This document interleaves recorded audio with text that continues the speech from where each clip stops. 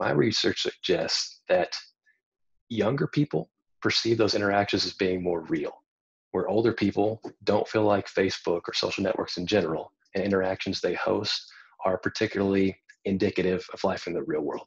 So they're more hesitant to translate things they learn about people on social media to the real world. So what's interesting is for young people, since they feel like online interactions are more real, they're more willing to interact with people and also to generalize things they learn offline.